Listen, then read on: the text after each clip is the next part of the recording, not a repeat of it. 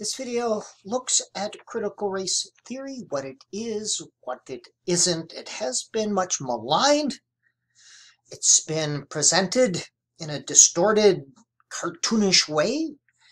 It's important, if you're against something, to know what that something is. So let us try to understand critical race theory a little better, starting with what it is not.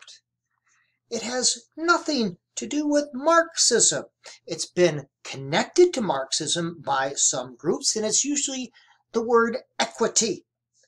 Groups have equated this with Marxism, and that's a bit of a stretch.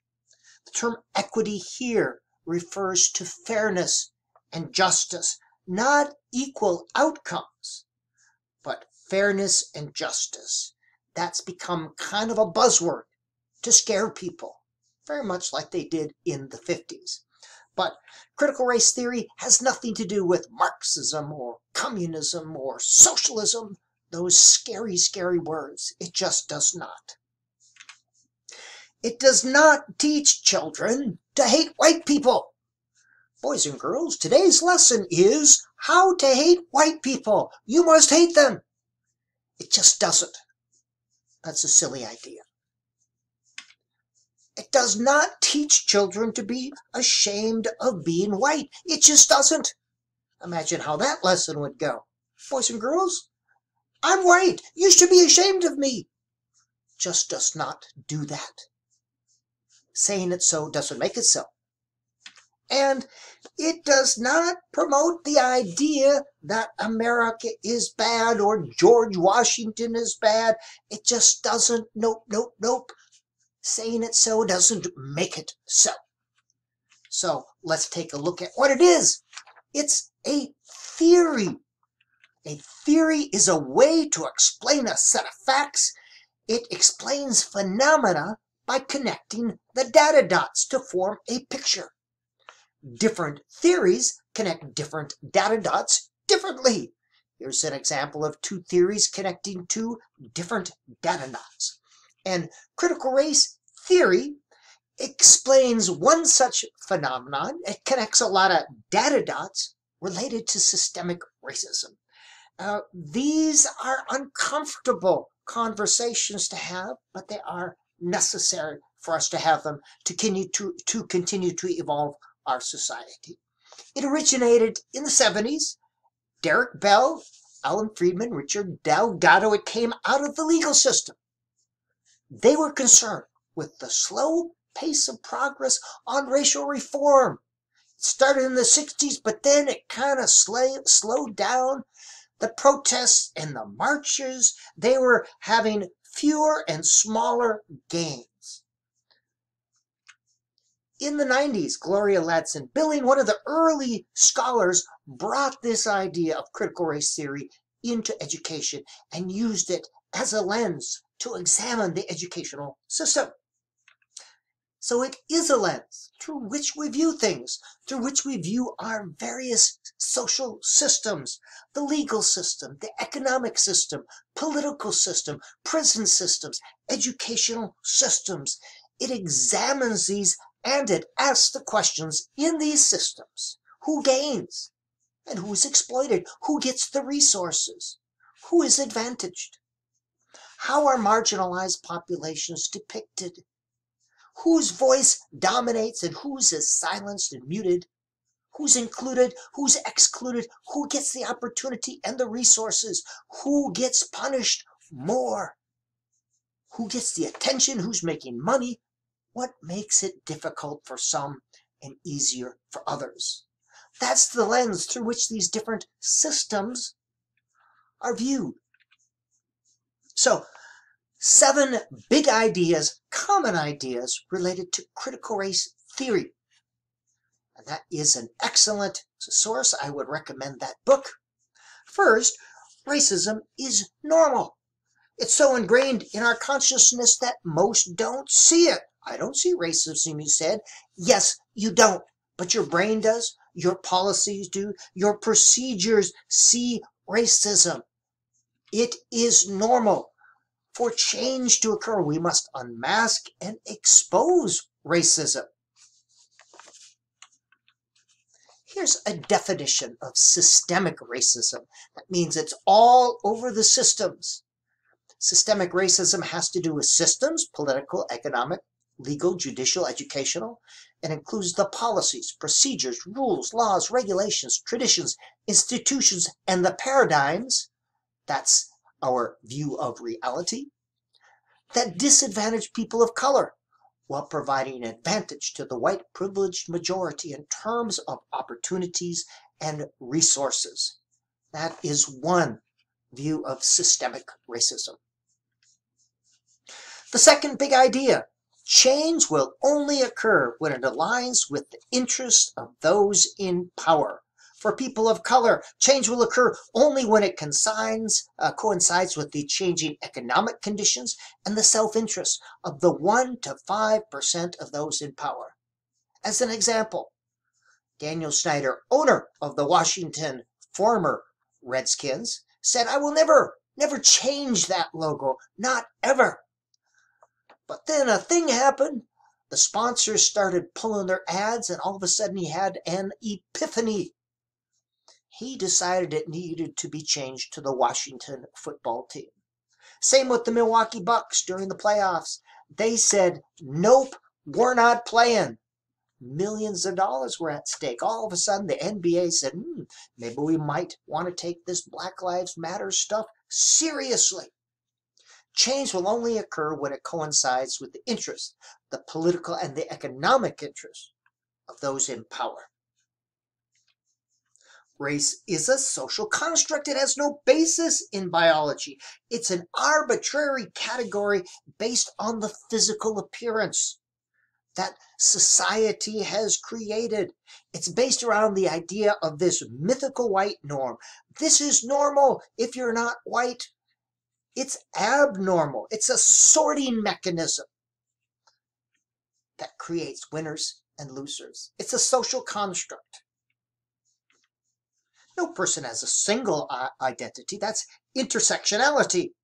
Intersectionality between race and other groups, other marginalized groups, and understanding the oppression and marginalization of one group helps you understand the marginalization and oppression of other groups. Understanding what it's like if you're living in poverty or if you've been discriminated against based on ability, that helps us. As well, a black person may be a female or LGBT.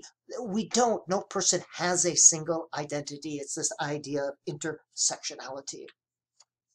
All people in a category do not think the same way. Physical characteristics by race do not indicate a deeper underlying commonality of shared traits or shared ideas. One famous black person shouldn't be asked to speak for all black people, to be a spokesperson for systemic racism. And this is where it gets a little hard to look at, but this idea, the voice of the people must be heard. Their experiences must be honored. The perceptions, these are essential in making progress towards social justice and racial equity. And there are a variety of ways that people's voices are muted and muzzled. One of them is numbers without context, providing a study, a quantitative study. 63% of, in the 7th percentile, 92 percentile. Numbers without context provides a distorted reality.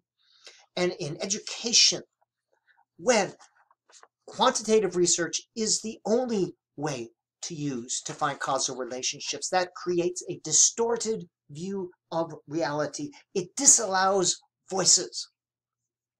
Another powerful way of disallowing voices is the dismembering or misremembering of history.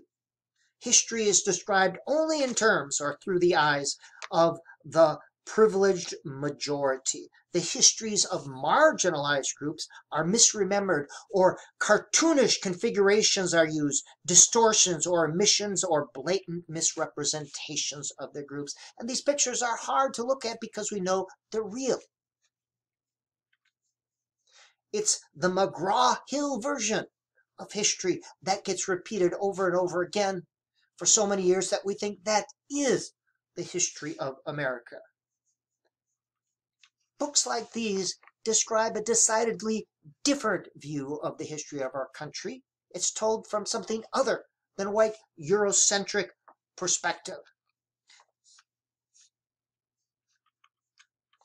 These pictures are hard to look at because we know they're true. It happened. This is part of our history. These pictures are hard to look at because we know they're true. This is part of our history. We can't ignore it. Now, this does not say that America is bad or that white people should be ashamed. Absolutely not. It doesn't say we should exclude some history. It simply says we need to fully remember all of American history. There are some really good things that have happened. But remembering all of U.S. history, that's how we continue to evolve our thinking and continue to evolve our society. Now, developmentally appropriate. We would not present pictures like this to an elementary classroom. Absolutely not. What we present of U.S. history is developmentally appropriate. So don't get all whooped up about that. Again, we're not saying that you should not include important historical events. Absolutely not. Simply says that we need to provide the whole story, not just part of the story, not just the story told through the eyes of a white Eurocentric perspective, but the whole story. And the last idea, cultural superiority and a mythical norm are factors in maintaining systemic racism.